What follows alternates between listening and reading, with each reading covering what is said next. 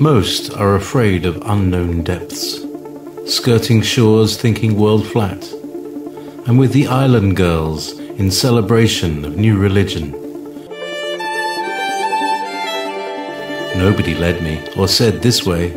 I sailed alone on makeshift raft with wind as companion.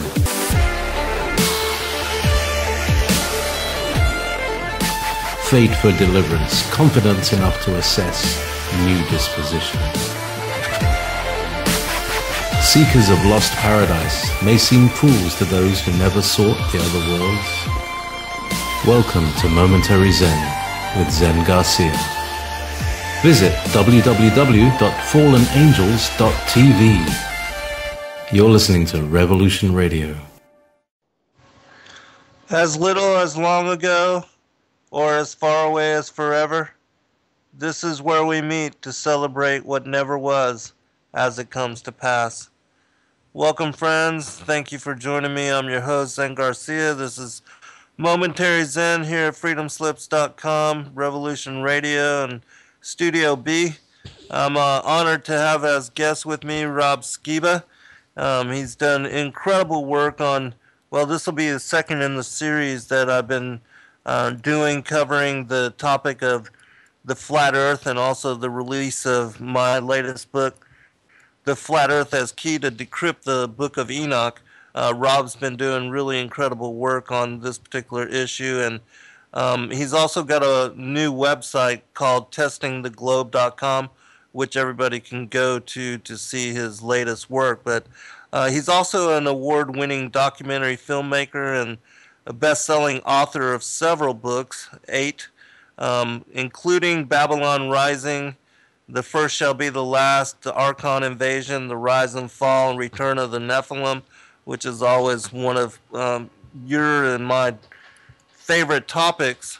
And as an ancient Nephilim theorist, Rob brings a unique and often unheard perspective to the UFO alien discussion. He is now an internationally recognized public speaker on these subjects, often appearing on paranormal and prophecy talk shows and as a featured keynote speaker at conferences all around the world.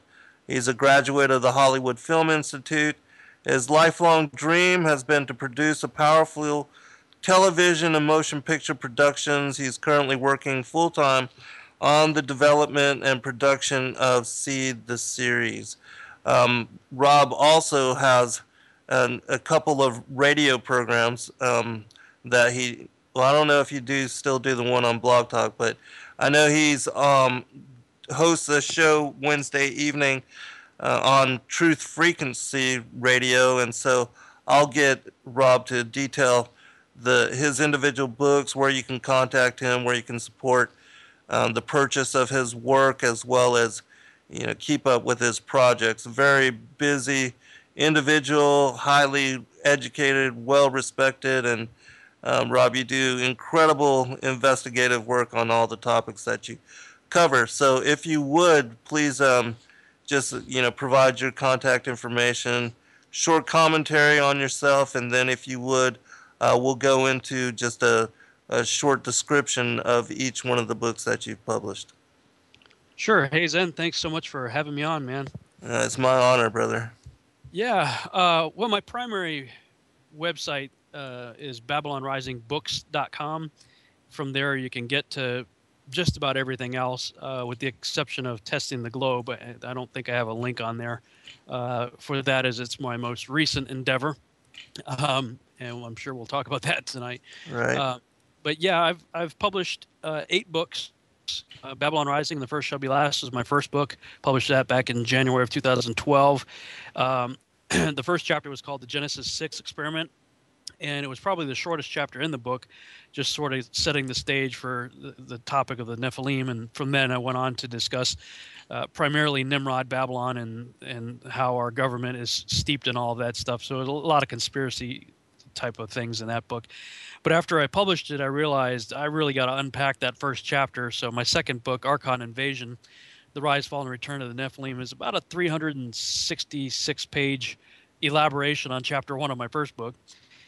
and it gets into the subject of the biblical timeline, primarily of the Nephilim. I wanted to kind of do an all-encompassing work, but after I got to about over 350 pages, I thought, you know what, I better stop because I wouldn't read this book if I kept going. I mean, I do have some books that are over 350 pages, but most of the time, if I see a book that thick, it becomes a reference book only. It's like, I'll probably never read the whole thing, you know. So I thought, if I won't read it, nobody else will read it probably. So it's really Babylon Rising is sort of part one of what I intend to be a 4-part series, and Archon Invasion is part one of a 2-part series.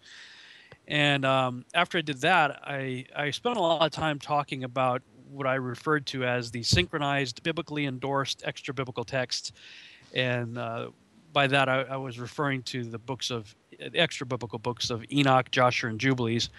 And after talking so much about it at conferences and stuff like that, I figured, you know what, I might as well just publish them.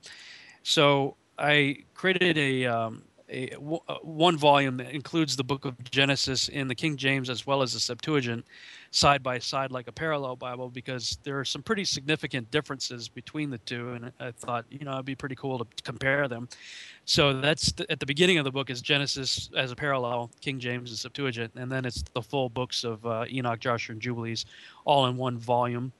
And that's an 8.5 by 11 over 500 page deal. So it's kind of like, you know, it's one of those great for reference. I don't know if anybody's going to read it cover to cover, but some people might.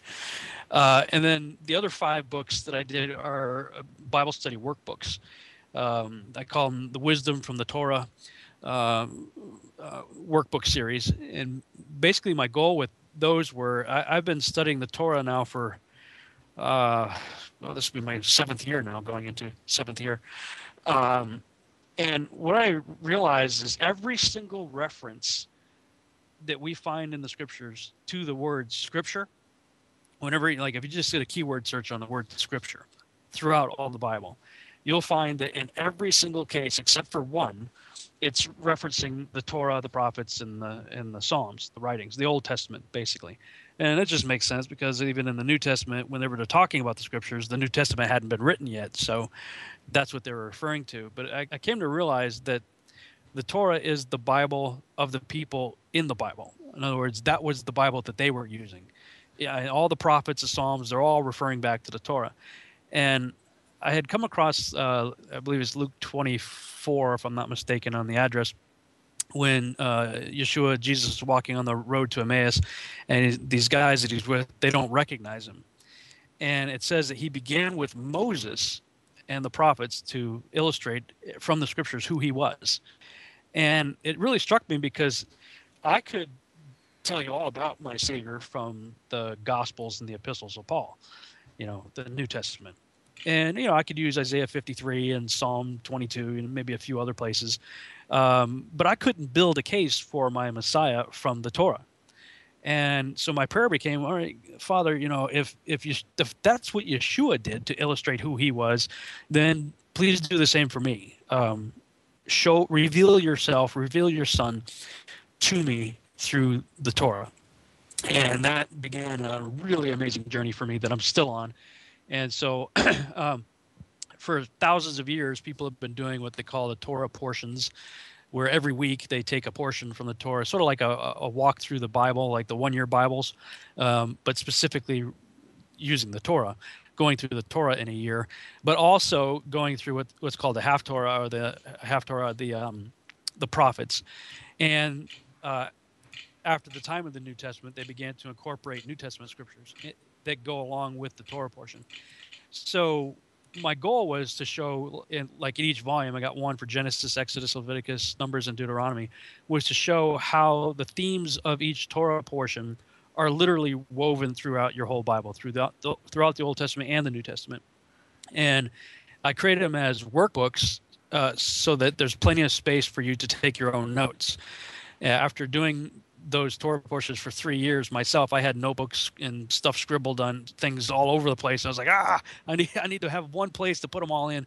So really, I created the workbook for myself, but the people in our home Bible study group loved it. So I thought, I'll just go ahead and publish these, and they've become pretty popular, even more so now that I'm starting to put the our Bible studies up on YouTube, and the word's starting to get out. So those are the 8 books that I've done, and that's all again available, and you can check them out on BabylonRisingBooks.com.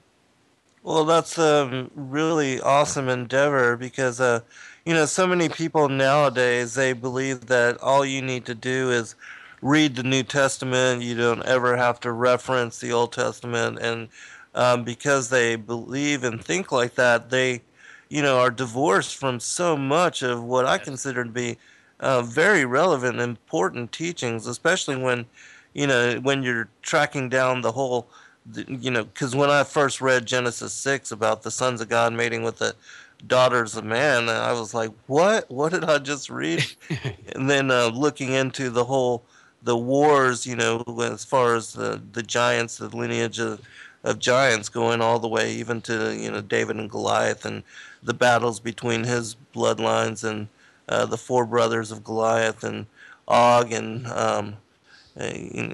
Noah and all of that is just amazing information and Yeah. why people wouldn't want to study all that is just beyond me because there's so much there. But yeah, so I applaud you in your efforts to backtrack and to look and really research in detail how it applies to Yeshua as our Savior, because the Old Testament lays the foundation for the New, and you can't separate both because he was the fulfillment, especially when you start looking at the Leviticus 23 feast days and how he Yes. fulfilled the spring and summer feasts and how he will fulfill the fall feasts. All of that is just so very important.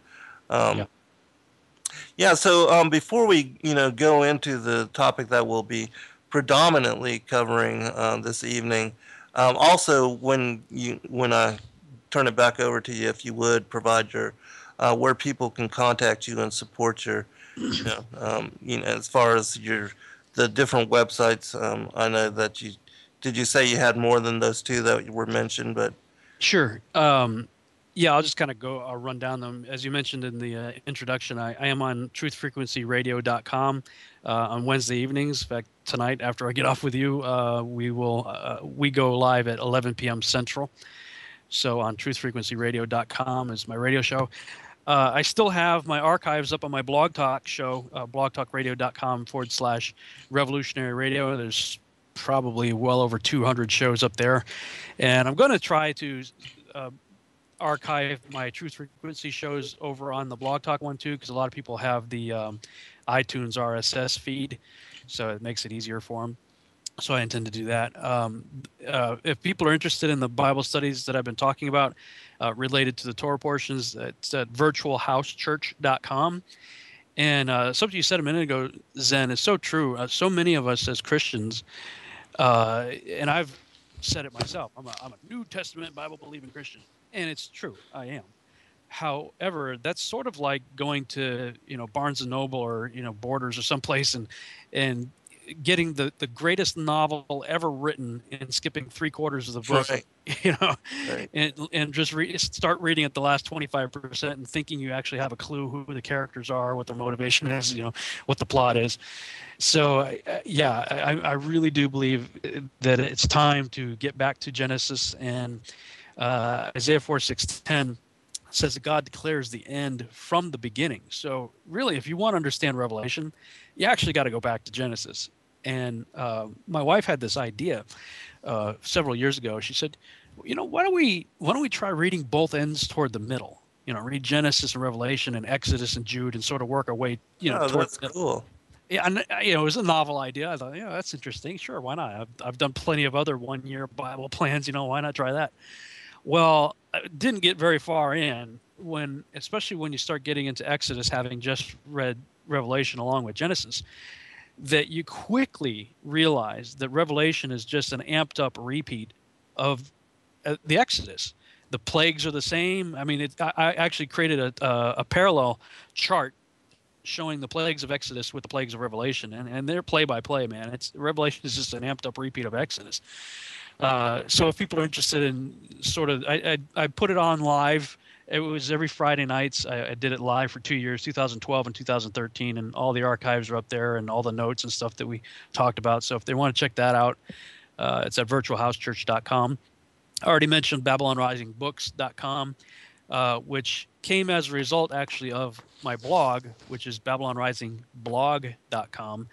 All the books came out of the blogs. And I wrote for 2011, basically the entire year. I just wrote nonstop. So I woke up in the morning, whatever I thought about, I wrote about. And at the end of the year, I decided to see how much I wrote. So I sort of pulled down from blog format into some print format software and realized I had well over 1,000 pages of print content. I said, whoa, man, I should make books out of these. So the Babylon Rising books came out of BabylonRisingBlog.com. And all of that is really the nonfiction foundation upon which the science fiction TV series that I'm working on is being built. And that's at seedtheseries.com. So those are the primary websites people can check out. And, of course, there's contact information on the websites. Well, I know that you have a ton of information at testingtheglobe.com. Do you plan on doing the same that you did with Babylon Rising? And Yes. are you gonna? Yeah. So, Yeah. any idea on timeline on for that? Well, I've got an experiment that actually 2 experiments that I'm working on. I'm not going to really share the details on it, but 2 experiments that I'm hoping to do within the next month or 2, if at all possible. It's going to cost a little bit of money, but if I can do these 2 experiments, because right now my problem with testingtheglobe.com is I haven't really come to a definitive conclusion. I have concluded, no questions asked, absolutely definitively, I know the Bible is a flat earth book from Genesis to Revelation. There's no question in my mind about it. However, 1 Thessalonians tells me that I should test or prove all things. So that's what I've been trying to do. Testingtheglobe.com really came as a result of going through an in-depth study of the scripture. I've got a whole section just on the Bible and the still flat earth that's rather lengthy. And when I went through the scriptures to see what it had to say about the heavens, what it had to say about the earth, what it had to say about the sun, moon, and stars, I came away just going, wow, what do I do with this? Because, this is a flat earth book, man. Right. And that's what launched me on the journey that I'm still on. But proving it is rather interesting. Yes, there are a lot of terrestrial-based observations that anybody can do that frankly reveal it's flat. But then you always have the yeah but guy shows up. Well, yeah but this, and yeah but it's a mirage, and yeah it's light refraction, and blah blah blah. I'm going, okay, I'm gonna come up with a test that will get rid of the yeah but guy. And so that's what I'm working on. And once I get the results of that, and if it turns out the way that I anticipated it's going to turn out, then I'll be a lot more conclusive, openly and in public. Because people are asking me all the time, well, are you a flat earther or not? I said, well, at this point, I am most comfortable calling myself a zetetic agnostic. And zetetic just means basically science by inquiry, going out and asking questions and doing investigations by observation.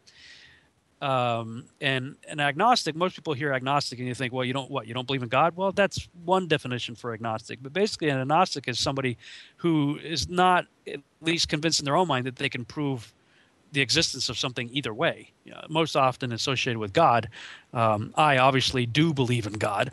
But when it comes to the issue of the earth and the shape and nature of it, I know what the text says, but trying to prove it so far has been inconclusive for me.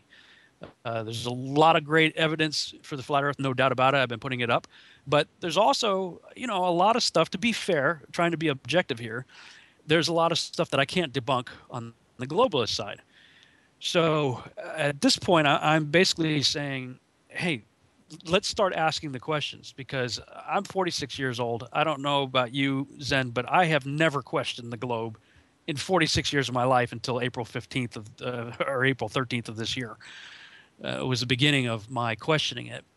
So, testingtheglobe.com is, as one section of it says, it's one man's quest for truth, and that's me. I'm the man that's on the quest for truth in this case, and it's basically been my online journal of discovery, of inquiry, of investigation, and once I get to where I feel like I've got a pretty solid conclusion, then I'll start publishing a book. I have a book already in the works, just waiting for that final chapter, I guess, to be written. Well, that's awesome, and you're smart to be careful in respect to this, and I think it's also wise to be kind of hush hush on your endeavors just until you're ready to release. That was the same way that I was with my latest endeavor with this book that I just released. I didn't want to give out too much detail on that either. And you're right. Yeah, I never had reason to question my belief in the globe. I just assumed that, because it had been what I thought to be, scientifically affirmed over the last 500 years, and there would be no reason to doubt all those assumptions. But lo and behold, there is reason to look into and to try to determine, at least objectively, open-mindedly go into the debate of, is the earth really flat or spherical? And I think everybody should do that investigation, and that people would be surprised at what they might actually find, and maybe we're not as sure of what we think we know. Yeah. But before we're going to come up to the first break in about 5 minutes, but I want to give you a chance before we go into this to talk about kind of how you woke up to, the whole what woke you up to introspection into all of these things, the Nephilim, the conspiracy side of life and reality, kind of your journey to, awakening and to where you are now. Yeah, well, I wouldn't be able to answer that before the break, but well, we can just start it and we'll pick it up on the other side. Continue it.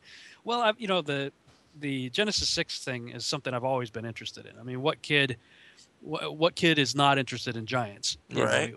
If you grew up in church, David and Goliath. I mean, I've done dress up as David, with the slingshot and the whole deal for skits and whatnot. And we all grew up with, Gulliver's Travels and, Jolly Green Giant. And, there's always like this giant thing is, it just comes with the territory, I guess. We grew up with it.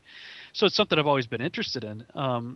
But the more I looked into it in the Bible, the more I realized, wow, I mean, nobody's, at least in my sphere of influence growing up, was talking about it. Other than David and Goliath, but that's about it. That's about all you get in church. But as I started to dig in and look for more evidence of giants and whatnot in the Bible for myself, I found out, wow, I mean, the Old Testament is Lord of the Rings. I mean, right. It's just loaded with epic, crazy battles and stuff. But what it did for me, Zen, was growing up as a New Testament Bible believing Christian, we didn't spend a lot of time in the Old Testament. Yes, there was the Sunday school lessons and stuff that we'd get little bits and pieces of, but most of the time church, and I was one of these Sunday school, Sunday morning service, Sunday night service, Wednesday night service, vacation Bible school kind of guys. It's like we were always doing something with the church and the Bible, but not really diving too deeply into the Old Testament. And whenever I would do those one-year Bible plans, I wouldn't get too far in before I would start getting tweaked out. And I remember back in the early 90s, I want to say maybe even 1990, 1991, somewhere thereabouts, possibly even late 80s, I had this idea of I'm going to get a notebook and I'm going to start in Genesis, and I'm just going to journal my thoughts as I'm reading through the Bible and write down questions that I have as I'm reading it. And hopefully as I continue reading, I'll be able to answer the questions that I have, just doing my own personal study. And I would always get bogged down where in the Torah you would find these various campaigns that the Israelites were on, where God would be saying, kill the women, kill the children, kill the animals, wipe out everything, utterly destroy everything. But that wasn't always the case. Sometimes they had these battles where the standard rules of war applied. Of course, the men would, they would fight the men, but they could keep the women and children and the animals and whatnot as spoils of war. So you're kind of left with this feeling that God is schizophrenic and prejudiced, and it's a random acts of genocide. It's like, Right. and I would just have to stop because I was getting so tweaked out. Like, I don't know what to do with this. And yet you get to the New Testament, John, I think it's chapter 14, where Philip asked Jesus, show us the Father and it'll be sufficient. And Jesus says, if you've seen me, you've seen my Father. Well, that never computed in my head, man, because it's like, here's Yeshua. He's this amazing, loving guy. He's hanging out with publicans and sinners. He's not the only people he judged were the religious people. He's healing people, casting out demons. This amazing, loving, awesome guy. And he says, if you've seen me, you've seen my dad. And I'm going, that doesn't make sense. Because dad's really scary and you're not so scary. It's kind of like this good cop, bad cop thing, Right. And then that was all through my childhood and well into the 90s. But going into the 2000s, I ended up finally coming across the materials of Steve Quayle and then later Tom Horn. And I heard a statement that Steve Quayle had made. He said, the understanding of Genesis 6 is the Rosetta Stone for understanding all of Scripture and history. And that seemed like a rather grandiose statement to make, but at the time. But then after I started to look into Genesis 6 a lot more and really dive into it, I got what he said. And Right. now I would absolutely, say I agree 100% with that statement. Because as soon as you get what's going on in Genesis 6, the whole Bible starts to make a lot more sense, and history does as well. So I'd studied that stuff for most of my life, but didn't really start to get a clue as to what I was looking at until probably the mid 2000s, and then going into the 2010 through today, I got real intentional about writing about it, talking about it, getting on the public scene, and of course, publishing books eventually and DVDs about it too. So that's where my sort of the genesis, if you will, of that was. But in the process of doing that, I found out a lot of really intriguing things regarding Nimrod and how I believe he relates to end times and the Antichrist and things of that nature. And so that gave me something more to dig. Welcome back, everybody. I'm your host, Zen Garcia. I have as guest with me this evening Rob Skiba. Rob, I'm going to give you a chance to finish what you were speaking about, but also when you decide to go into the topic of the flat Earth, if you'll open with the answer Nimble Horse posted in the chat room.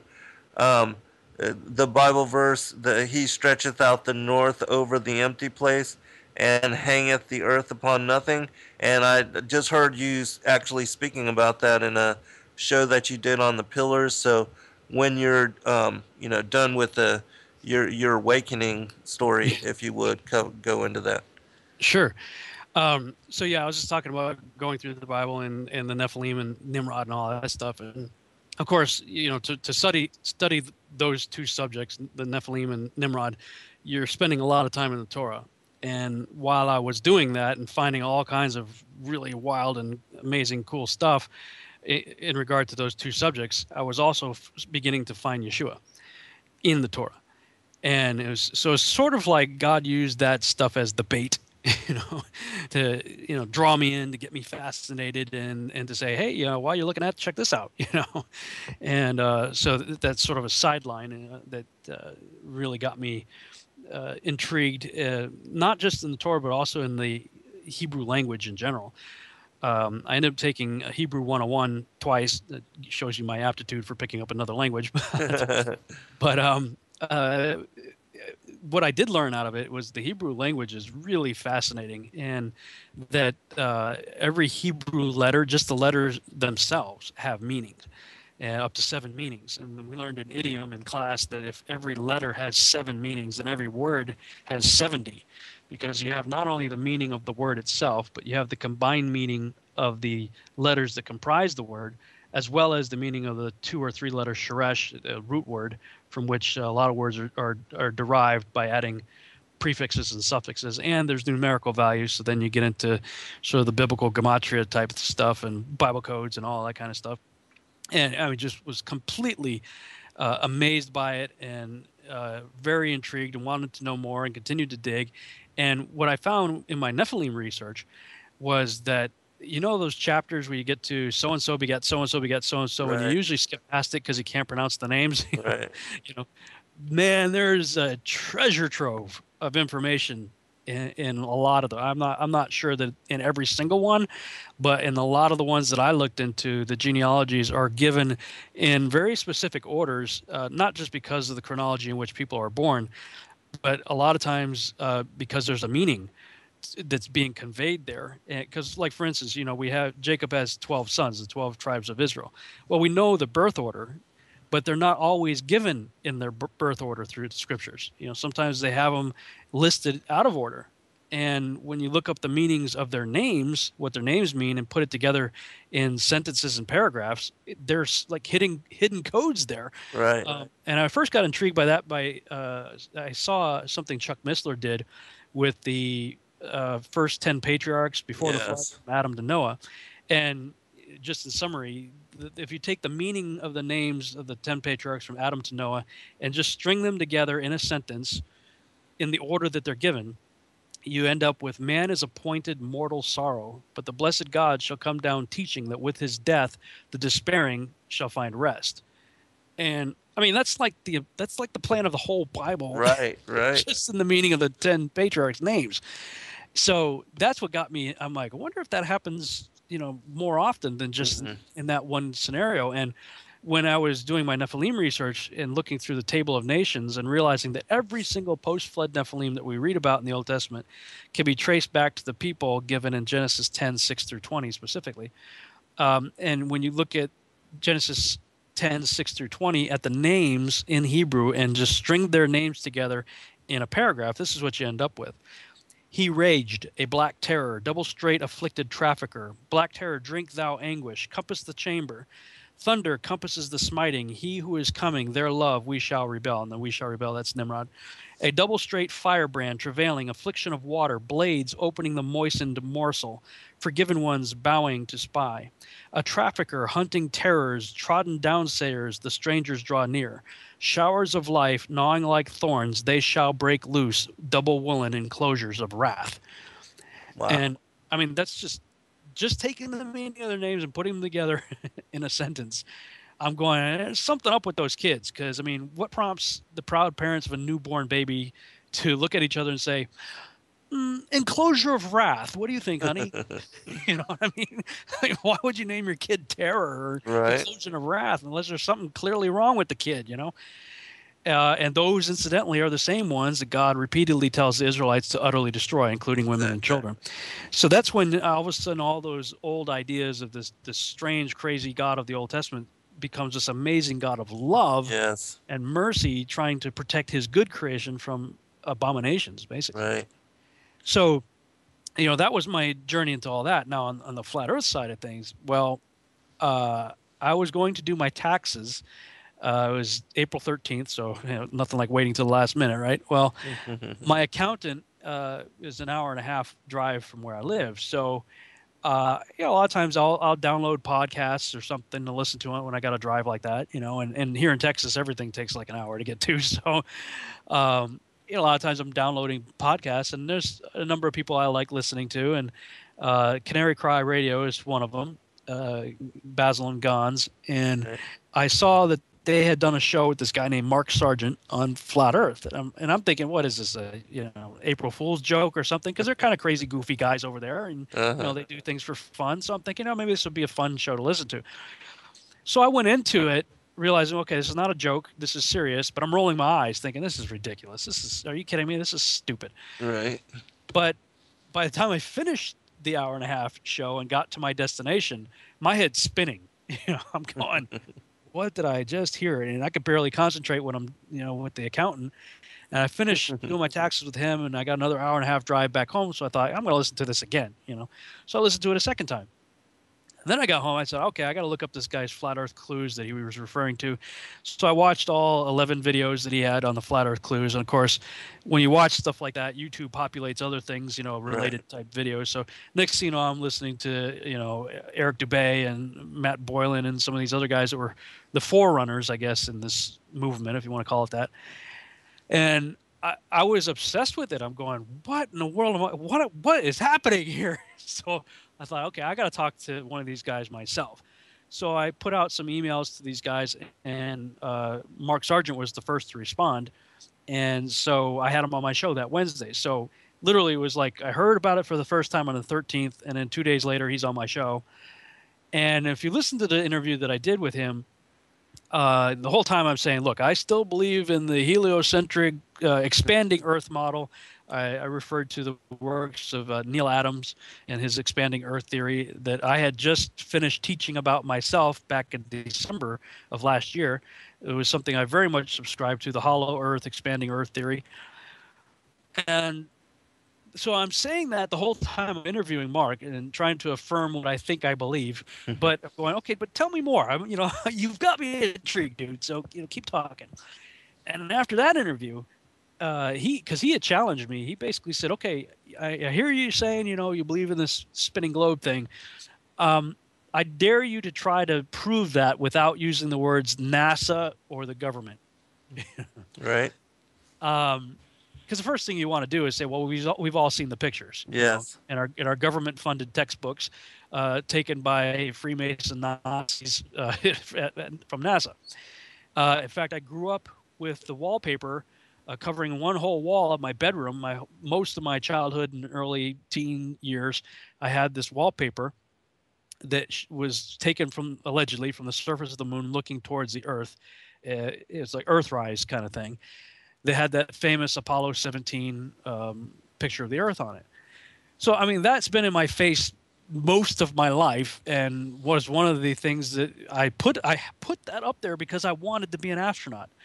That was my life's ambitions. The reason I joined the Army and went to flight school and flew helicopters, I did all that because my goal was to get into the space program. So I've got all this cognitive dissonance that we all have, maybe to some degree more than other people's have had, because it's like, I grew up on Star Wars and Star Trek, going where no man has gone before. Love all that stuff, and studied intensely with my life ambition to become an astronaut. So this is really challenging me, But when I started looking into the pictures, you start quickly finding words like composite, animation, and all kinds of stuff that are telling you that you're not looking at something real. Mm-hmm. It's a computer generated deal. Now the Apollo 17 one is the only one prior to the one that was just released recently, the most recent Blue Marble. Were the only two official. I mean, it took them almost 50 years to release another official photograph that is not a composite. And you listen to somebody like Matt Boylan, and you look at the Apollo 17 one, and then you do some of your own research, which I did, downloading pictures from the NASA website of Apollo 17 mission with the Earth over the shoulder of the astronauts and whatnot, and bring it into Photoshop, and you start seeing weird anomalies like rectangular boxes around the Earth and stuff, So now I'm questioning everything that I've been taught and have seen. And then the second thing I did, which probably should have been the first thing I did, but the second thing I did was, okay, I got to go back to the scriptures, because I've used Isaiah 40:22 myself. In fact, this week's Torah portion is the third Torah portion in Genesis, and the half Torah portion is Isaiah 40, which includes verse 22, talking about the circle of the earth. And it's funny because if anybody listens to it when I post it this weekend, you'll hear me say, see, Isaiah 40:22, they, even way back in Isaiah's day, they knew the earth was a globe. I was preaching it myself. The circle of the earth means a ball. But after I realized, because when I was looking at that and I'm going, okay, does it really say that? Because I tried to, when I went back to the scriptures, now I'm questioning, I'm listening to Mark Sargent and all these other guys. I'm finally questioning the globe and what I've been taught my whole life for the first time. So instead of trying to use the Bible to reinforce preconceived ideas. I decided, okay, I'm going to go back to the text and try to push all those biases aside, pretend I've never heard of a globe, and just read the text for what it says and see if I would get a spinning ball out of the text. And no way, dude. you, it when you take the whole counsel of Scripture together, you end up with a circular, something that's inscribed into something else that has four corners, set on pillars, underneath a dome that's not nothing. The Earth is not moving under a dome within which the sun, moon, and stars are placed on day 4. And that one really tweaked me out because Yes. I taught creation science for years in Sunday school in my church, and it built upon the works of Karl Baugh and Kent Hovind, and used a lot of their materials and inserted my own thoughts and stuff. But and of course, if you go that route, those guys teach the canopy theory, that there was a canopy of ice surrounding the world, and I taught it myself, so I understand all the arguments. The problem is, if you go back to Genesis 1, it says he put the sun, moon, and stars on day 4 in the firmament, not outside of it. And I'm staring at the text, and Zen, I have looked at that text, I can't tell you how many times. Right. I have looked at it, read it, underlined it, highlighted it, and taught it, and never saw it. Yes. And now, once I pushed all my preconceived biases aside, I'm literally staring at that thing going, it says in. And I'm looking it up in other English translations. I'm looking it up in Hebrew. I'm going, it says in. And now, and it got even worse when I started looking into the stars, because if you start questioning geocentricity and heliocentricity, this much I will say that I'm pretty convinced of. I have become quite convinced. I would say I might have 2% that I'm still holding on to, but I'm 98% convinced that this place is not moving, and it is the center of the universe. No matter what the shape of the Earth is, it's not moving. And that's based on good science. I mean, I didn't realize that there was such a rift in the scientific academic community, even in the secular academic scientific community, where there's some really good tests that have never been refuted or debunked that shows this place is not moving. And just if you take that alone, if this place is not spinning you've ever been taught, even if it's a ball, you got to question everything. And it throws so much of the other stuff out the window. And so when I started, well, wait a minute, then if everything's in the dome, and when you start looking up the dome, you realize, the Hebrews were not the only ones, but I would lean towards the Hebrews cosmology, because we believe the Bible is divinely inspired by the Holy Spirit and written by men. But then you find out that everybody in the ancient Near East believed this way, Right. The Egyptians believed it. The sky goddess Nut. People have probably seen the hieroglyph of the woman stretched out in an arch over the people, stars in her body. That's the sky goddess Nut. And I started thinking, maybe that's why people think you're nuts if you start talking like this. Yeah, that was a good one. But I mean, they all had this snow globe concept. And I also had to bear in mind that these are people who were building megalithic structures and Aztec calendar stones in 3114 BC, and doing stuff that today, with all of our modern science and technology, we still can't figure out how they did some of the stuff they did. So these guys were not stupid cavemen. They were clearly brilliant people, yet they all believed the Earth was the cosmology of a snow globe. And so I'm looking at that going, wait a minute, if we're in the dome, the Hebrew described the firmament as firm. It's firmament is hard. Ezekiel tells you why, because it's God's throne's on top of it. Job refers to it as a molten metallic looking glass, or something that's beaten down metal to the point of shining like a mirror. So I'm going, well, there's a firm structure over this place, and the sun, moon, and stars, that means they have to be a lot smaller and a lot closer, and can't be what we've been told by Carl Sagan and Stephen Hawking and all those other guys. So I saw, okay, I'm going to do a keyword search on stars and what are the stars biblically speaking. Come to find out, the Bible tells you the stars are angels. Yes.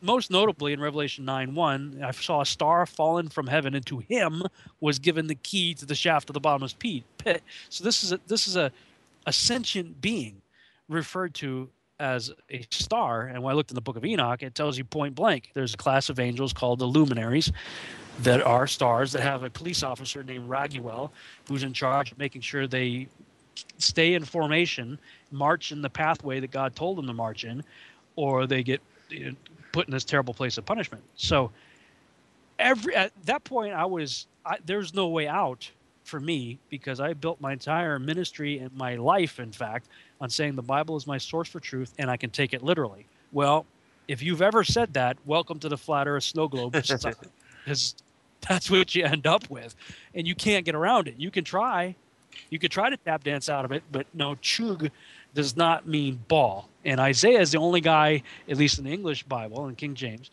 if you look up ball, he's the only guy that mentions anything of a spherical nature in chapter 22, verse 18, but he used a different word, dur.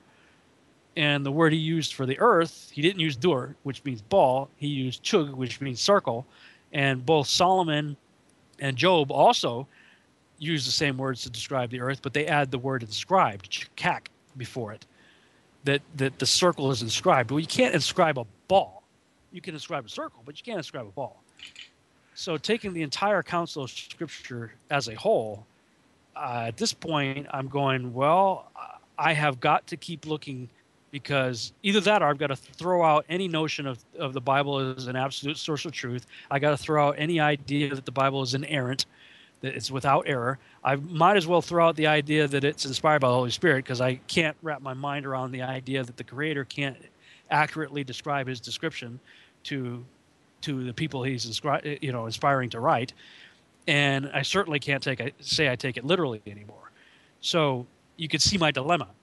Yes. Because I do believe the Bible is divinely inspired. I do believe the Creator can accurately convey what he wants to convey to his people concerning his creation. And I do still maintain that we need to take it literally, because otherwise you run into the danger of private interpretation, and you can make up anything you want at that point. Yes. It's all allegorical. So, yeah. And now, to address the issue of pillars and hangs the earth on nothing, that's a recent one that I just put up on testingglobe.com. And if people want to read the whole thing, they can go to testingglobe.com/pillars.html, or in the main menu under One Man's Quest for Truth, you'll see right underneath Angels as Stars the link for Pillars of the Earth. Because that's something that the pillars thing I kept mentioning, but it was always in passing. Like I said earlier, it's a still flat earth set on pillars, which is about the extent of what I would say about it, because the Bible does talk about the pillars of the earth. So, but I realized something when I looked at Job 26:7. He stretcheth out the north over the empty place, and hangeth the earth upon nothing. I thought, well, earlier, Job, the same guy who wrote this, talked about the circle of the earth and it being set on pillars. So is the guy contradicting himself? Or what's going on here? And a lot of people will point to that scripture, as did I myself, said, see, this proves that Job is saying the earth is hanging or suspended or floating in nothingness. This proves the earth is floating in space. But that's not really what it turns out that he's saying. You know, if I said I am in want for nothing, you would understand that I'm saying I don't need anything. You know, if I said, Zen, there's nothing you could do for me, you would instantly understand that there's not anything that you could do for me. Right. So I started to look at that and go, wait a minute, is Job really saying the earth is not hung on anything? The earth he hangs the earth on nothing could be the same way of saying it's not hung on anything. And you need two witnesses to establish truth. This is written throughout the scriptures. And you don't have a second witness for the idea that the earth is hanging on nothing. You have plenty of confirming witnesses that it is set upon something. You know? There's a number of questions that are coming from the chat room. There's of course, I'm sure you've contended and dealt with this yourself. But people have asked me how we could prove that the earth is flat. And basically I tell them that there's no curvature and the earth isn't moving. And just with a stream of smoke, when you burn a fire and there's a stream of smoke moving, on windless days, it'll move straight up into the air. And unless the wind pushes it one way or the other, it will remain a straight column. Whereas if we were on a planet that's moving at 1,037 miles, 38 miles an hour, there would be no way that that column of smoke would rise in steady fashion. And also, if we were moving at that astronomical rate of speed, how there could be any day where you don't even feel the wind, where the flag outside of my in my front yard doesn't waver in any bit, the hair on your head is not tousled in any. You would think that moving at that kind of a speed, there would be just, I mean, you should at least be able to notice some kind of speed.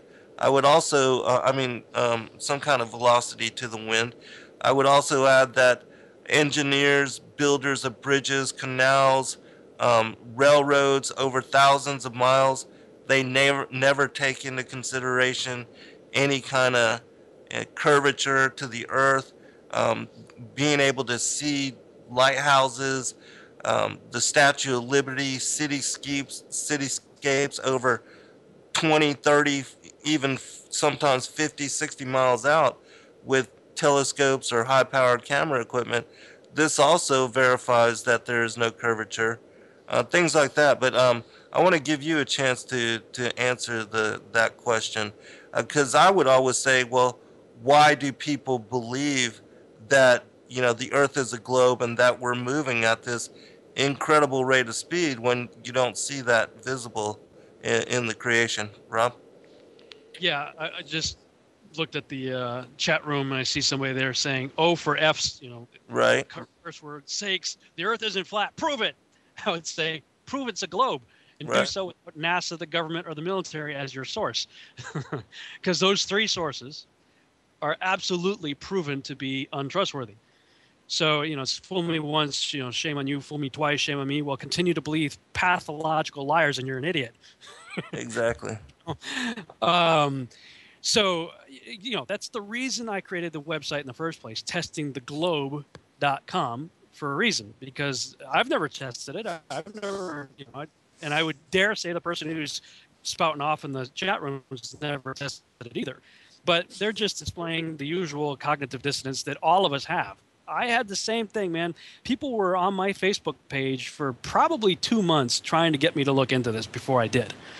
And my response was exactly the same as everybody else. The same knee-jerk reaction. What are you, an idiot? What are you, a moron? This is stupid. This was settled 500 years ago. Come on. I'm not going to look into that. It's freaking stupid. It was settled 500 years ago. We all have the exact same response. But I would dare say now, after 6 months, the 15th of this month, it was 6 months of doing nothing but looking into this stuff. From the time I wake up to the time I went to the bed, with the exception of some health problems that I had to deal with and family drama, that is all I have done since April 15th. I woke up in the morning thinking about it and was looking into stuff all day long until I went to bed. And most of the people who are having the knee-jerk reactions haven't done an hour's worth of research. Exactly. And I would challenge you, those of you out there who are having these knee-jerk reactions, shut up and take one day. Okay? Yes, I'm going to be forceful. Take one day. Shut up and do your own research. One day. Because if you do, you are going to come away with more questions than answers. You're not going to be nearly as so confident as you are right now in the chat room. You're not. And when you look into some of this stuff, like the Joshua Nowicki picture, for instance, taken for almost 60 miles away on the other side of Lake Michigan, there's the whole city. What's the excuse? Well, it's a mirage. Really? Have you ever seen a mirage? Mirages are typically inverted and wavy and distorted. You don't get perfectly symmetrical, completely, totally clear images like with the Joshua Nowicki picture. Now, some people say, well, that's a Photoshop. It's a fraud. Well, no, you could actually go and see. He's got a whole bunch of photos and video. You can actually watch video footage that he did, zooming in on it. But I'll do one better. Ask anybody who lives in that area if they've seen Chicago. Right. Because I had some of the same knee-jerk response. I live in Photoshop. A lot of the work that I do is in Photoshop.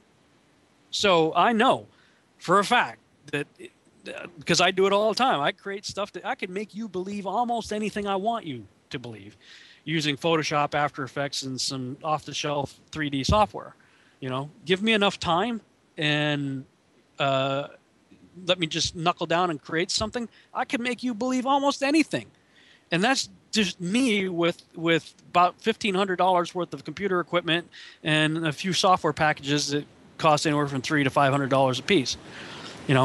When you think of what the government is capable of doing and what NASA with the billions of dollars that they have to work with, I mean, come on, look at if when people talk about the International Space Station and things like that. Look, watch the television show Extant, watch the movie Gravity, and go to the movie theater right now and watch the movie if you want to see what can be faked in a very believable way. Watch the documentary behind the scene footage of stuff by Stanley Kubrick when he made 2001: A Space Odyssey, and see what he did in 1967. Look at Star Wars, Star Trek. If this is what Hollywood can do, do you know Star Wars was made for $13 million? The original Star Wars movie, $13 million. And when you look at the movies that are coming out now and the blockbuster movies, you're in the ballpark of roughly 100 to 150 million for some of these special effects blockbuster movies. Okay, NASA has billions, trillions if adjusted for inflation of dollars to work with. So, spare me the evidence that's coming from NASA, the government, or the military, because they historically have been proven to be liars. How many times do you have to prove that somebody's a liar before you finally realize they're not trustworthy? Then when you go out there and try to do your own terrestrial-based observations, and you ask people who live on the other side of Lake Michigan from Chicago, my friend Rick Hummer lives, I think he said, something like 45 minutes away from the area where Joshua Nowicki took the picture. And he said, dude, we've all seen it. He got in trouble as a kid in school telling the teacher, well, if we're on a ball, how come, we can see Chicago? And in fact, I would love to go to that area and just do a man on the street with a camera, and a microphone, and interview people that have seen Chicago, and maybe even go there on a day when it's visible, and then show them the math. The math on the spherical Earth says you should not be able to see it. The top of the Sears Tower should be 900 feet below the horizon. The ground you're standing on and the ground Chicago is founded on, there's a half-mile difference. Okay? And yet people are seeing it. I went to Malibu, and I was having a meeting with one of the guys, a writer on the Seed the Series, the sci-fi show I'm working on.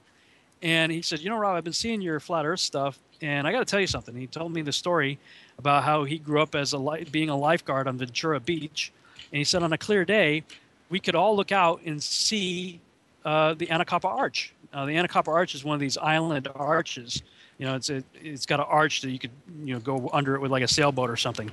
The top of the arch is 25 feet above the ocean. The top of the island that is the arch is 40 feet above the water. And yet at 20 miles out, that should be 200 and something feet below your ability to see it. And the common saying was, oh, the arch is out today, clear day. So I said, dude, can you take this math? Because this was math that I had been seeing circulating the internet, showing the alleged drop off of the curvature of the ball, what it should be using spherical geometry. The first mile is 8 inches, but it's not a slant. We're not, the Earth is not a slant. So the second is not going to be 16 inches because it's spherical geometry. The second mile is 32 inches. The third mile is 72 inches and so forth. So I had seen this math going around. I'm not mathematically inclined enough to confirm it. So I said, can you confirm this math for me? And he said, sure. He says, I got a good friend of mine who is a professor, a math professor at the local university. I said, perfect, but pose it to him as a word problem and see what he says.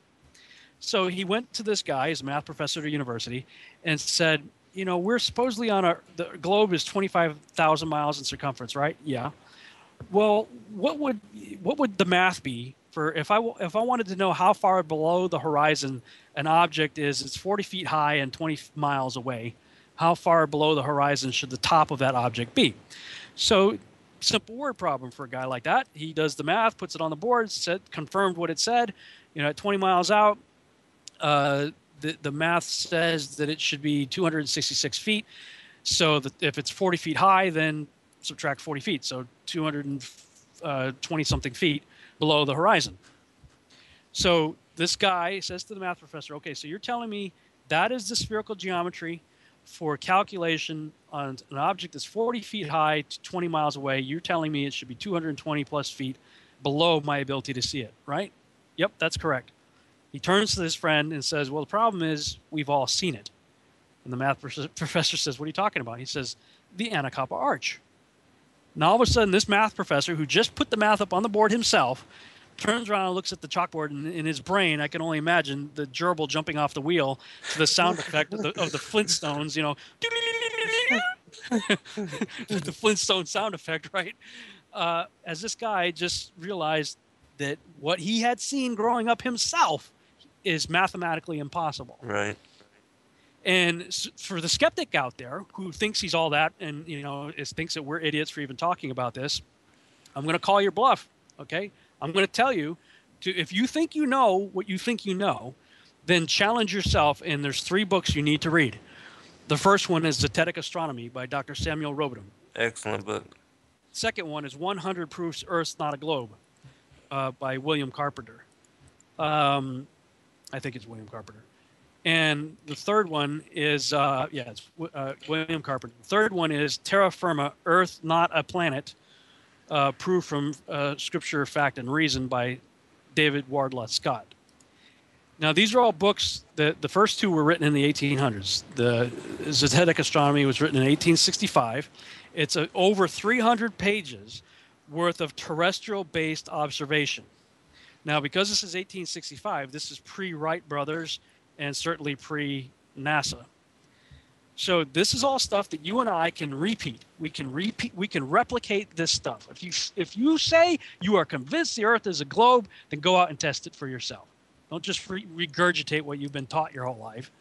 Go out there and take this guy's book, and now we've got better equipment, you know, that we can use than he had, and over 300 pages of terrestrial-based observation, written in 1865. The second book, 100 Proofs Earth's Not a Globe, published in 1885.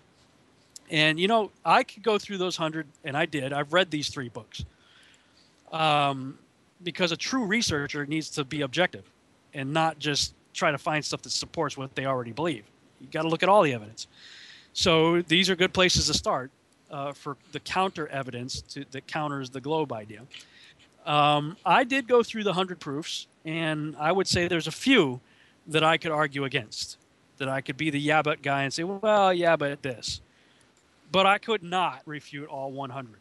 And I would dare say nobody listening to this broadcast is going to be able to refute all 100 of them either. Probably the majority of them you're not going to be able to refute. The one book that I thought was the most interesting of the 3, though, is Terra Firma, The Earth Not a Planet, Proved from Scripture, Reason, and Fact by David Wardlaw Scott. This was written in 1901. So here you have, at the turn of the 20th century, a guy writing, and he referred to the works of the other guys that I just mentioned, but had some of his own information to throw in. So I would say, if you are absolutely convinced that you are on a spinning heliocentric globe, then test yourself. Go out and do the test, read these books, be objective, and then go outside and tell me how water curves. Because that was the question that was posed to me when I thought I was all that. When I was like Captain Arrogant and thought I knew everything, and, you know, of course we're on a spinning heliocentric ball. A friend of mine said, yeah, but Rob, how does water curve? I said, what are you talking about? He said, well, I mean, look at the Pacific Ocean. How does the Pacific Ocean maintain the spherical geometry of 1 inch per mile squared, or whatever it is, for the spherical geometry? I mean, how do you bend the Pacific Ocean, or any other body of water for that matter, to maintain it? Well, our knee-jerk response is gravity. Well, gravity. Okay, ask any 10 secular spinning heliocentric globe model scientists what gravity is, and you're going to get 10 different answers, because they can't even agree on what gravity is. And all of that goes out the window if geocentricity is true, especially if stationary geocentricity is true. All of your Newtonian arguments go out the window. So you don't even know what Yeah, okay. An apple falls on the dude's head, and he writes the theory of gravity. And oh, by the way, 1666, the year 1666. Interesting. And the globe, if you look at any globe, it's tilted. What's the tilt? Look up the tilt of the Earth. You'll see it's 23.4 degrees. Well, 23.4 off of a 90-degree straight up and down, center, 90-degree centered, subtract 23.4, 66.6 degrees. Really? I mean, why do the beast numbers have to keep popping up? Right. In these arguments? So, I mean, these are the things that got me intrigued in the first place. These are the things that caused me to question the globe enough to want to go and test it. And all the people that are saying, well, for F's sake, you're an idiot, you're a moron, whatever, they haven't tested it. They're just regurgitating what they've been told their whole life. Right. And I agree with you. I'm the same way. When I want to learn something, I go out and I read books and I really do the investigation, do the research. And the people here on Revolution Radio, you heard the first shows that I did when a friend of ours kept calling in and asking me to research the topic. And back then, I wanted nothing to do with it. I was just like Rob, just like those of you that are hesitant to look into it now, I thought it absolutely a complete waste of time. And being productive and valuing my time, I did not in any way want to give or dedicate any time to looking into this topic at all. But eventually, my friends convinced me, because I had told people, asked them to be open-minded about other topics of my research, and it was either open my mind and open myself to this possibility, do at least one day of investigation into it, or prove myself a hypocrite. And so I did. I put aside everything, decided I was going to give one full day, dedicate to watching some of the videos, looking into some of this information. I also watched the Flat Earth clues and several other things that had been sent to me. And I was blown away that I found something that it was relevant. And I began to, even after that first day or after a couple days, I was questioning myself as to why I believed that we were on a globe, and why we all have bought into that and have believed that whole premise, the whole concept of that even the Earth is moving.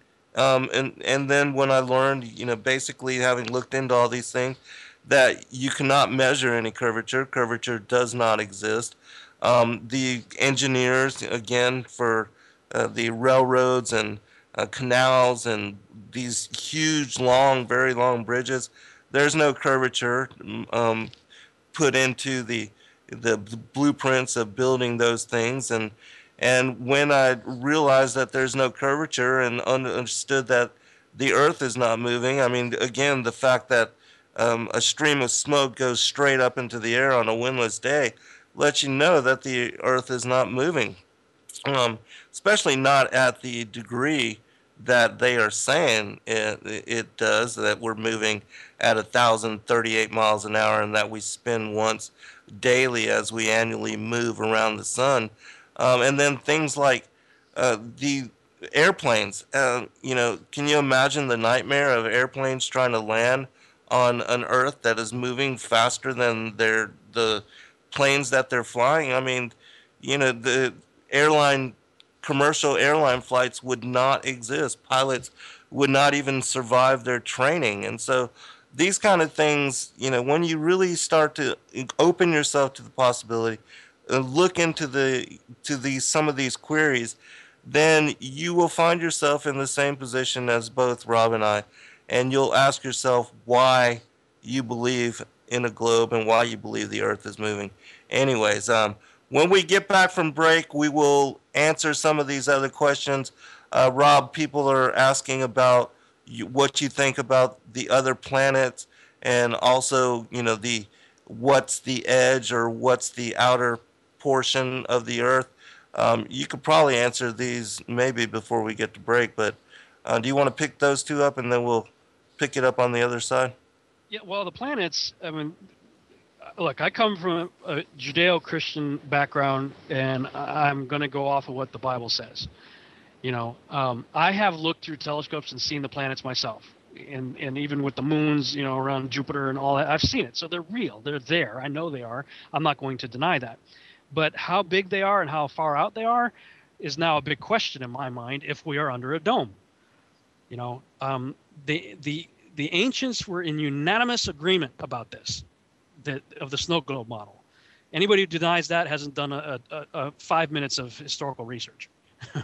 It's undeniable. And anybody that any scholar who's being 100% honest with himself and with the text will tell you that that's what the Bible says. In fact, Logos Bible Software has a picture that's now probably become famous on the internet because of this topic, showing what the Hebraic model was for the cosmos based on what we would say is Holy Spirit inspired scripture.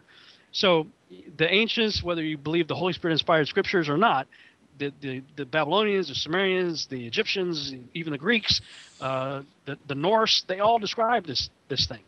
So if we're under a dome, then the planets have to be a lot smaller and a lot closer.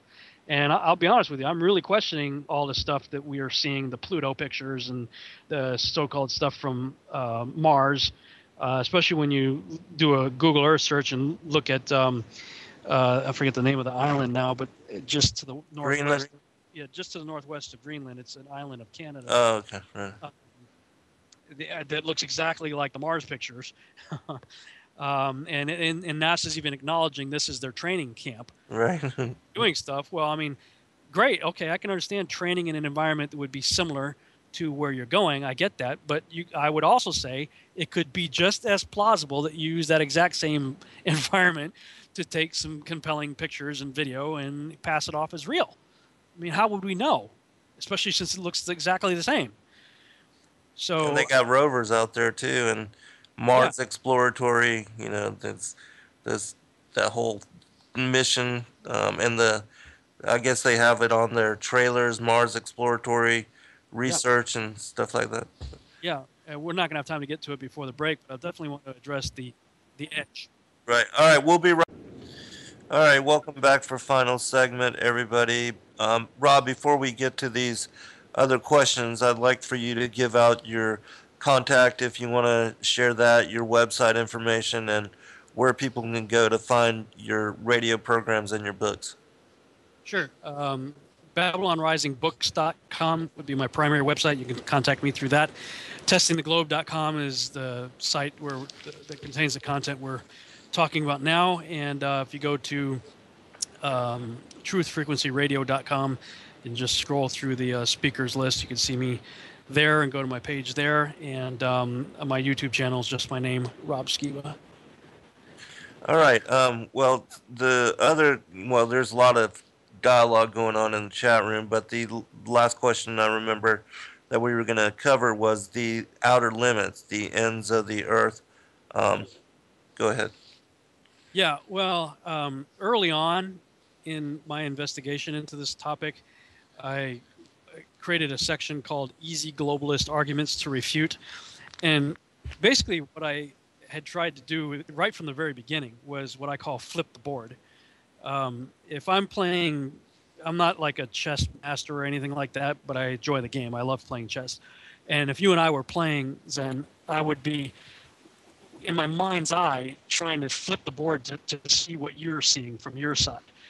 I'm making my offensive moves to try to get to your king or whatever piece I'm wanting to take, and you're trying to do the same. So when you're making a move, I'm in my mind's eye, I'm trying to imagine I'm sitting on your side of the board, flipping the board, to see, okay, what does Zen see? Why did he just make that move? Was that a stupid move, or did he make that move because I've just made a stupid move myself? Does he see an opening? What's his strategy? What are you thinking? And so I tried to do that with this subject, is say, okay, I know all the arguments that I would have in favor of the globe. I have the same arguments everybody has. What about this? What about that? What about this? So I decided to say, well, if I flip the board and decided to think like a flat earther, how would I address my own arguments? And so in order to flip the board in that case, I had to do a little bit of research in order to think like a flat earther, in order to combat my own questions. And so I put together a list of what I call the globalist arguments. And that's what I call globalist argument number 2. Well, if the Earth's flat, how come ships aren't going over the edge? Why can't I just take a canoe and fly off into space? As one of your people in the chat room was mentioning. Well, I mean, that's one of our knee-jerk reactions. But if you actually look into what flat earthers believe, and indeed what the biblical model says, this thing's enclosed, so you're not going to fall off any edge. But you would encounter on the flat Earth map, Antarctica is the outer rim of the circle. And if you just do a Google search on coastline of Antarctica, you're going to find a lot of pictures of 200 and 300 foot high ice and stone cliff faces. So that sort of addresses the issue, the famous picture we've all seen of the ships going off the waterfall, off the edge of the Earth. You're not going to go off any edge because you're going to encounter a 200 to 300 foot cliff. In fact, Captain, I think his name was James Cook, if I remember right, was one of the first to go beyond, I think it was the 78th parallel or 80th parallel, something like that. He got to within telescoping range of this coastline, the 200, 300 foot high coastline. And so he decided, well, I'm going to see if I can circumnavigate this thing and find an opening to maybe go through.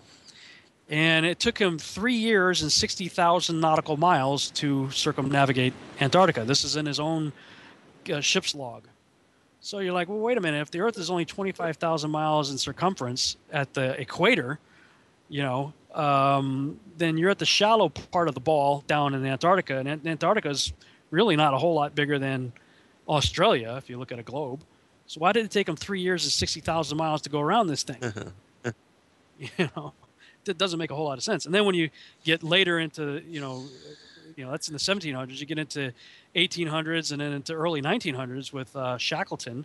Interestingly enough, in 1908, getting on a ship called the Nimrod, going on the Nimrod expedition to try to find Antarctica. What I found interesting about that is Nimrod was born in 1908 AM, according to the biblical text, year since creation. So, here's this guy, Nimrod, who, of course, later builds a tower to try to reach into heaven, which has taken on a whole new meaning with this enclosed world idea.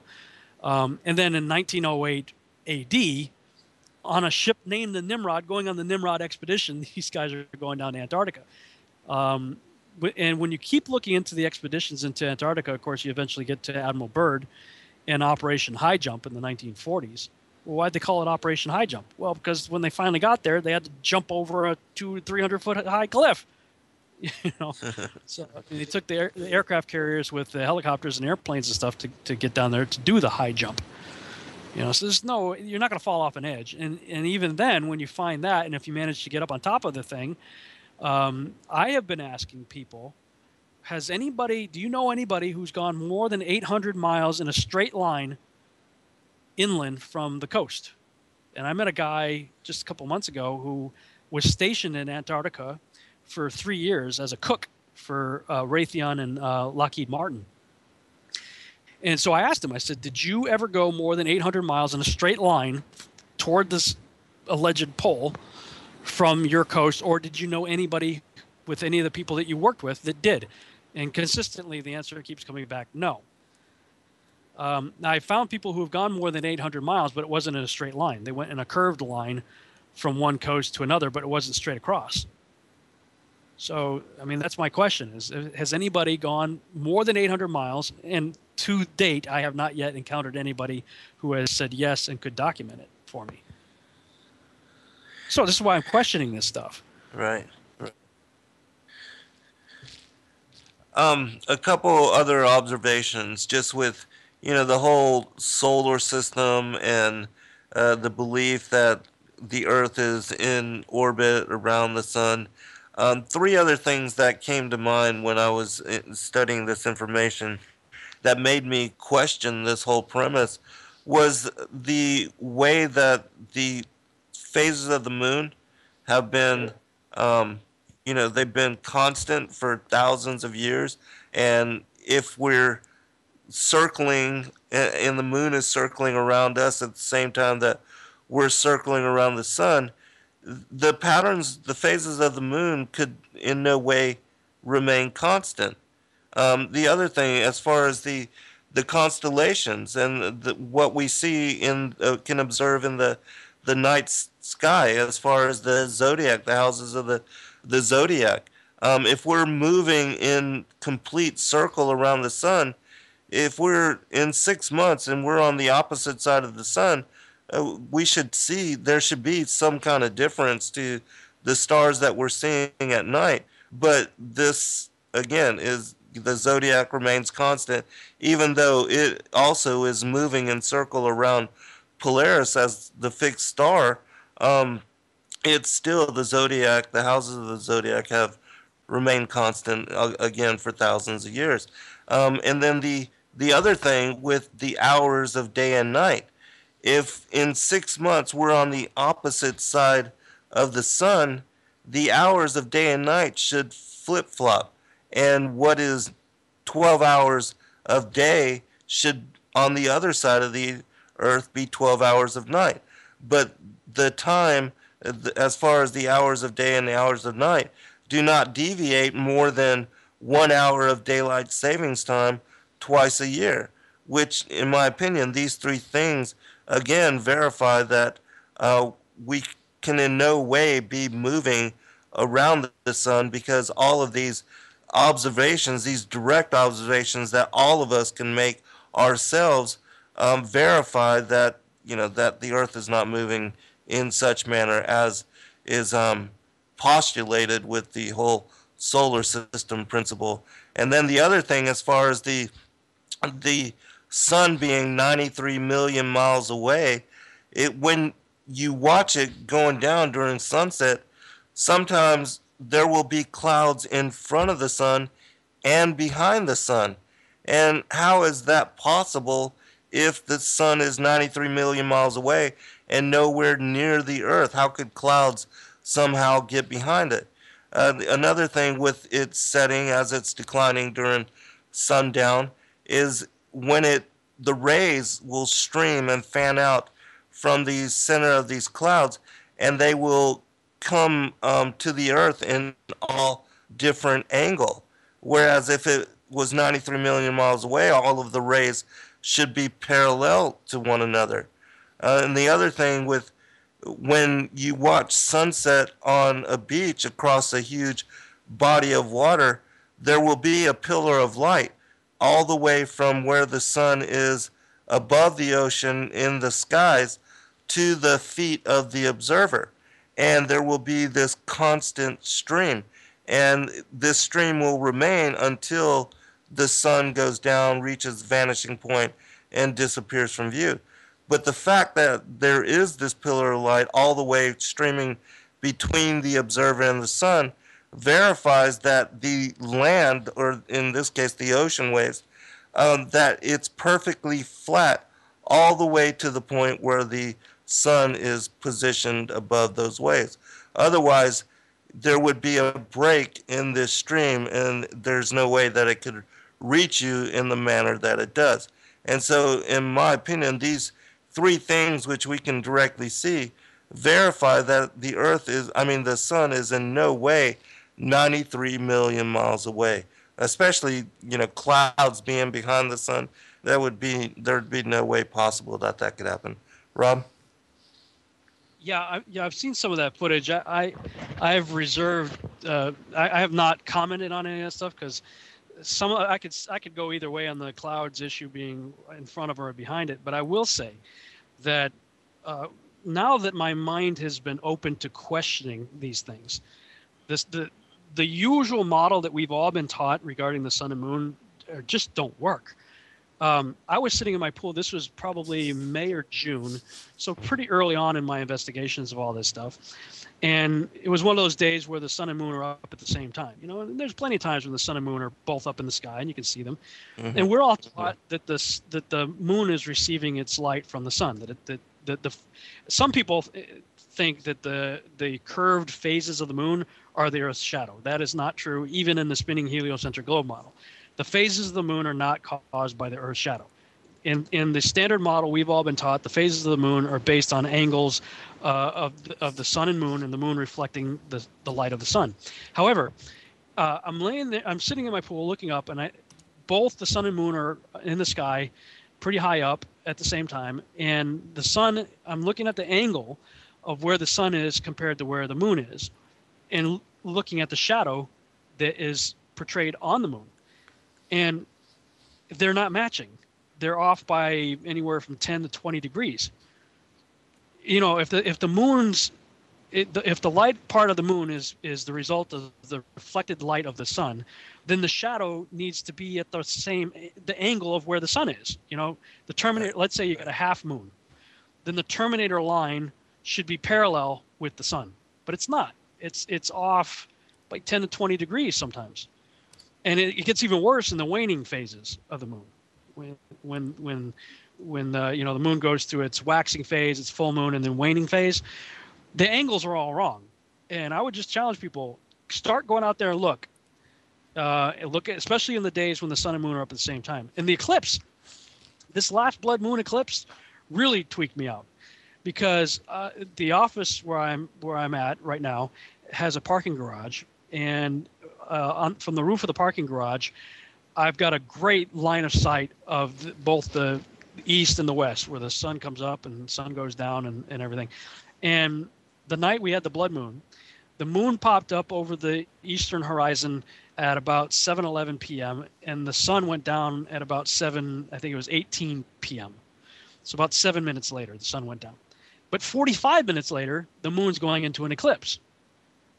And we're all taught that the blood moon is the result of the sun and moon being 180 degrees from each other, with the Earth in the middle, and the moon going through the penumbra cone-shaped phase of the shadow of the Earth. So I'm thinking, well, wait a minute, how the heck did the sun get 180 degrees different, away from the moon that I'm looking at now, coming up almost straight over me in 45 minutes? How did the sun get 100? How the heck did that happen? How did the sun or the Earth get into a position where it's in the middle, such that the sun and moon are opposed to each other, 180 degrees opposite each other in 45 minutes? But that wasn't the biggest problem I had with what I saw. The moon, I'm looking at the moon, I'm looking towards the east. The moon just come up in the east, and as it started to go into a lunar eclipse, 45 minutes after the sun went down directly behind me in the west, if the sun went behind me in the west, and I'm looking at the moon, and the Earth is the cause of the lunar eclipse, then the shadow of the Earth should have came from the bottom up. But it didn't. It came from the left to the right, which was from the north. I mean, none of it made any sense. I don't have the answer. I posted a video with the question. I'm going, look, I don't have the answer, but I will tell you that I've got more questions, because the standard model that we're all taught did not work on the night of the blood moon lunar eclipse. I mean, I can't figure it out. Maybe I'm stupid. Okay, fine, I'm stupid, but I haven't found anybody that's given an intelligent answer that can describe how the heck the Earth, and the sun and moon got to within 180 degrees of each other in 45 minutes, and the shadow came 90 degrees opposite of the direction it should have come. I would add that there are historical cases, and I believe I posted links to terra firma, and as well as the Earth Not a Globe from sacredtext.com in the chat room. But if I remember correctly, it's in the Earth Not a Globe, where there are cases documented of the sun and the moon being above the horizon, both of them being above the horizon and visible at the same time that a lunar eclipse happens, which, again, throws the whole the scientific assertion that the Earth it's the shadow of the Earth on the surface of the moon that causes lunar eclipses. I mean, how can that be if the Earth is below both the sun and the moon, and they're both above the horizon and visible, and a lunar eclipse is happening? So that's something else to consider. Recently, too, because it's in the book, and I quoted it in one of my videos. I read from the book several documented historical cases from the 1800s and earlier of course, that's when the guy's writing, of documented cases where the sun and moon are both up above the horizon and the moon's going into a blood red lunar eclipse. I mean, that's how the heck is that? That's impossible according to the standard model. But I thought, because when I started posting that, people started, well, how come there's no evidence of it? How come we've never heard of it? And that's never happened since then, and blah, blah, 1800s. And how do we know that guy's right? And blah, blah, blah. Well, I came to find out that they've happened recently. Like within the last 5 to 10 years, there have been 2 or 3 blood red lunar eclipses documented within the last 5 to 10 years where the sun and moon were up at the same time. And what's their excuse? What's their answer? Oh, refraction. Right. Of course, it's got to be refraction. It's got to be a mirage or a refraction. You know, I'm sorry, I don't buy it. There's something's not right. Again, I don't have the answer, but the answers that I've been hearing, they don't jive with observation. Right.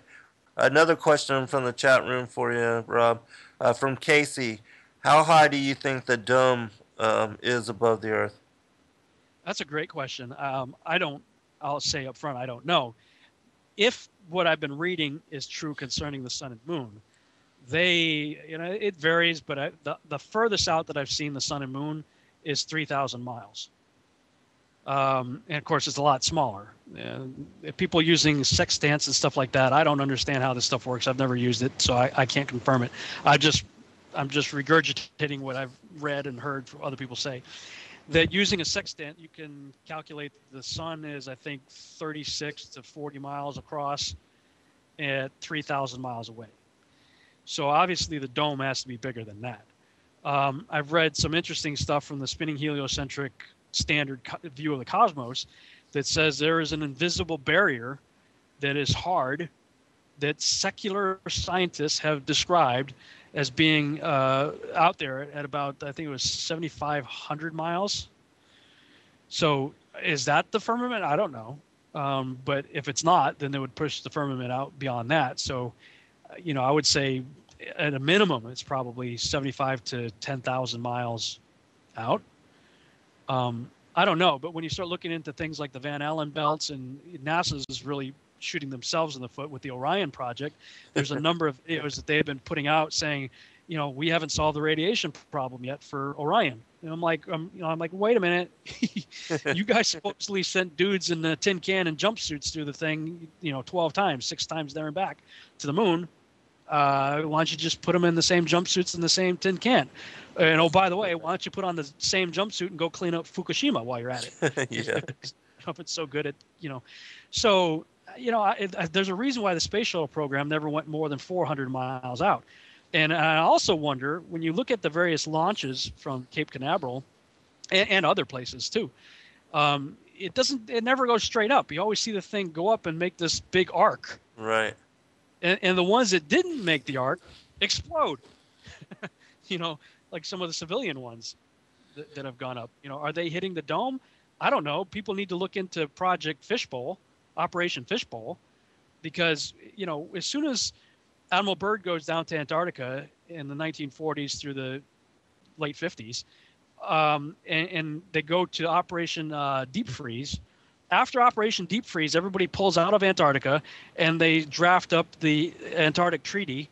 And this is an international treaty. All these different countries that were previously down there saying, this place is great, this place is amazing, all of the natural resources you can imagine are down here, this place is awesome. Well, they all pull out of there, leave there, sign the Antarctic Treaty saying nobody can go back except under the express guidelines of the treaty, under very specific restrictions.